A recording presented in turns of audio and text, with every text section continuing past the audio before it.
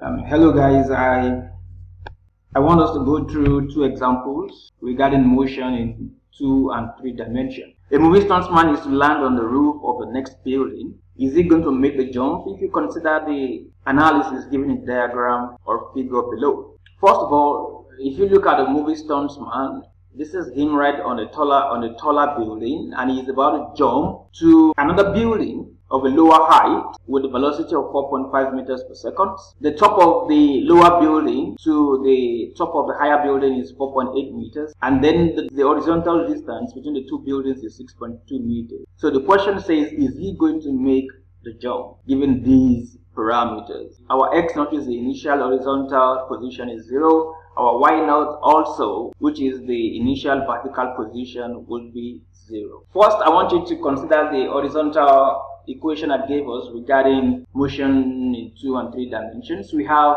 x minus x naught, which is final position on the horizontal minus the initial horizontal position, will give us v naught cos theta multiplied by t, where v naught is the initial velocity, theta naught is the initial angle made with the horizontal, while t is the time you would require to make the jump. So what are the parameters we do have? From here, you know our v naught is 4.5 meters per second as given in the analysis here. Theta naught is going to be 0 because it's standing on the horizontal, so the angle is making with the horizontal is certainly 0. Our initial position with respect to vertical axis, of course, is 0. The final position will be minus 4.8 meters. Now, the question is, why is it minus 4.8 meters? Alright, is jumping down.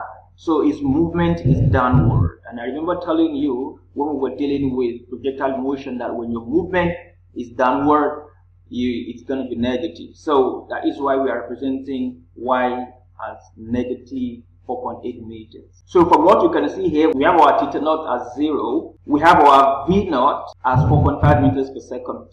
So what we are really looking for is x minus x naught. The only thing that is going to delay us from finding these horizontal distance to know if he is actually going to make the jump is this t. So let's try to find t first, and then we'll move on from there. In finding t, we're going to make use of one of the equations, one of the vertical motion equations I gave us in one of the previous classes. You can see we have y minus y naught equals v naught sin theta naught multiplied by t minus half gt squared. Y minus y naught is minus 4.8, like I explained here. Y naught is 0, so we have minus 4.8 minus 0, that gives us minus 4.8. 4.5 multiplied by sin 0 multiplied by t. And because sin 0 is 0, everything here is going to disappear.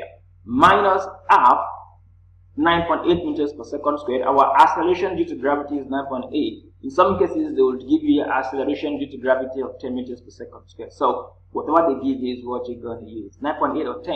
If nothing is given to you, you can assume any one of them to solve problems like this. So we have minus half 9.8 meters per second squared multiplied by t squared. Okay, so this has become 0, so we are left with t squared equal to 4.8 multiplied by 2 divided by 9.8. How did we get this? We just make t squared the subject of the formula here. If you do that, you multiply 4.8 by 2. If you cross multiply, you have 4.8 multiplied by 2, all divided by 9.8. And that eventually gives you t equals 0.99 seconds. So it will take this movie stuntsman 0.99 seconds to jump from the top of this building to the top of the lower building. Now that we have our t and we have every other thing for this expression, we can now go ahead and find our x minus x naught to see if the stuntman is going to make the jump. X minus x naught is equal to v naught cos theta naught multiplied by t, and that gives us 4.5 multiplied by cos 0 multiplied by 0.99.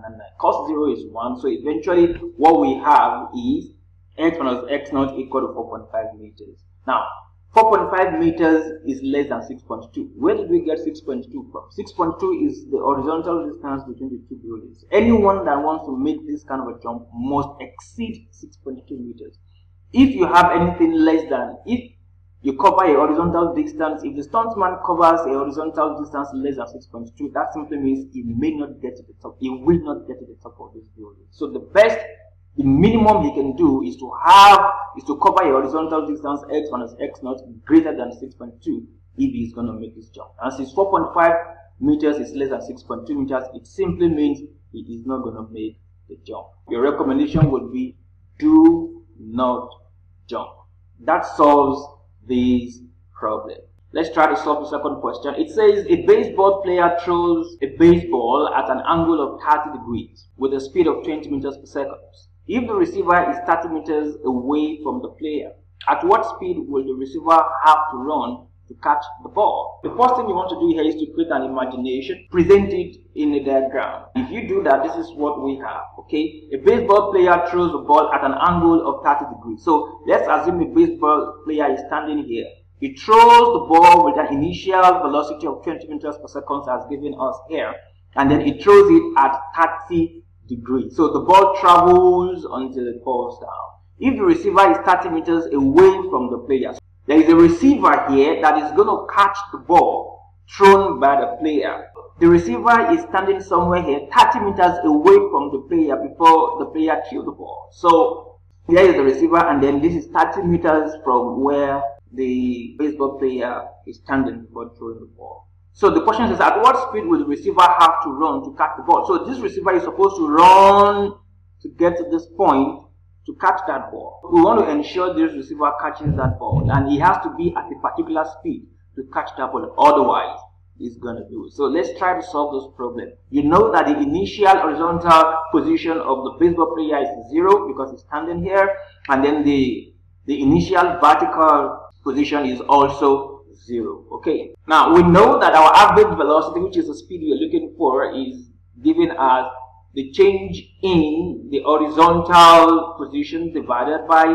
the change in time it will take the receiver to run. Delta R is the horizontal range or horizontal distance that the receiver would have to cover to catch the ball, and then change in T or delta T here represents how long he would have to run for him to catch the ball, and then bar V would be the average velocity with which he has to run to catch the ball. Okay, so once we're able to apply this expression properly, we would have succeeded in solving this problem. Let's go on. Ignore this negative sign here. Forget about this negative sign. It's not supposed to be here. This is just 30 meters, so forget about this negative sign.